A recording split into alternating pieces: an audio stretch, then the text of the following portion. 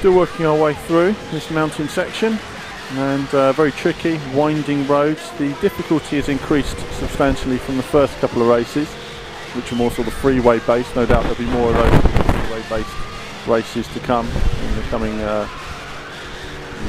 adventures.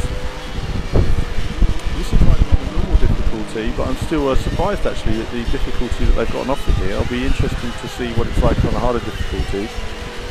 I'm not hanging around, but again I'd have to see if it's actually easier to play with the control pad, because playing Need for Speed Hot Pursuit with the control pad for me was a lot easier than it was with the wheel.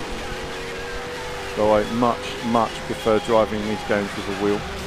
I can see though this is better with a wheel than that, and it's a little bit better.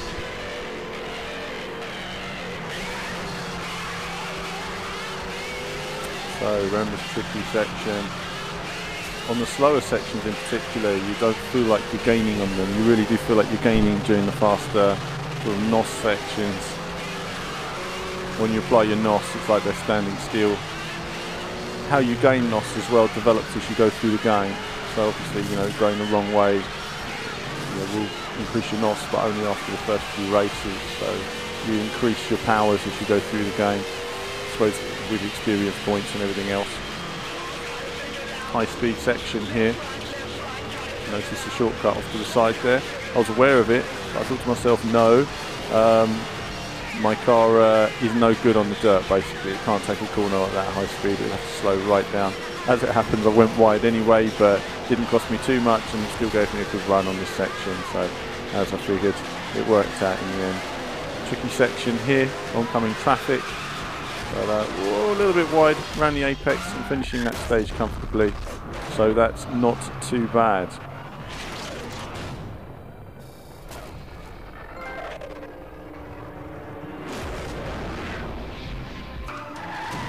Earning a trophy there as well. Onto the next section then, the mountain section. It just included this little car bashing action, as if it was a key rival. And that spins you out on the top of the mountain, so now you're not happy now. It's time to close in on these guys and take them out. Now again, this takes us back to the whole handbrake section. The handbrake doesn't work for me at all.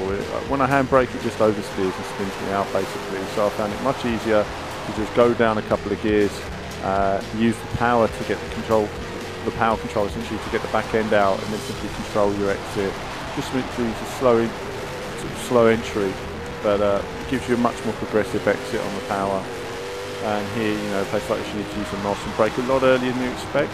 A lot earlier. It's not, you know, it's not as arcade as such where you can brake actually once you're at the corner. You do need to brake a bit before it to slow yourself down. A bit of patience here. My car understeered, terrible, so slow, and I just can't get the car in. It is not good at these sections. So good fun. This section was not fun in this car. It was a little bit infuriating. I turn in and it decides to turn in a second or so later. Not good for hairpins. Eventually I start turning in earlier to hit those apexes a little bit closer.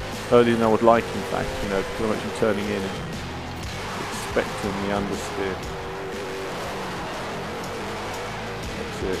So I could get on the power earlier and get you a bit more body language of the car. I did try another run on this while I was spinning the wheel around and stuff, but it was actually more sort of fun to watch, but at the same time it was there was more room for error with it as well, so I just decided to take a safe run. Close on this guy, there isn't much time to muck about, almost off the edge there. It's a little bit risky. It's worked out for me, and so now I'm through. I'm thinking, right, I really want to close now on the leader. He's quite some way down the road. And, the car just came at the back end, just stepped out a little bit more than I was expecting there. It is a much more slippery section of track. And now it's time to get some speed, bit of NOS. Don't know the road all that well, so I'm not entirely certain how fast I can go on some of these sections. In practice you could go so much quicker, it has to be said.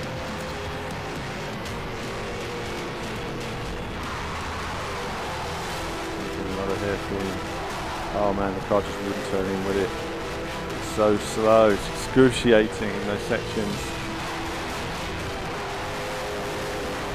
Oh, and that's it. I thought to myself, it's over now. The car just stepped out way too much there on that corner. It was a lot tighter. I had to go down to first gear and the car span out. I'll try and hold on to it. Keep it together, this first place. Trying to carry too much speed. Music going there, giving you that bit of atmosphere. And again, I just wouldn't turn in. It's always a struggle. If I learnt the section though and did it a few more times, obviously it wouldn't be too difficult. You could learn some of the braking points and stuff and get a bit more consistent. But this game is always a journey of discovery because it's always a new section. A bit close to the edge than I would like, but keeping it going.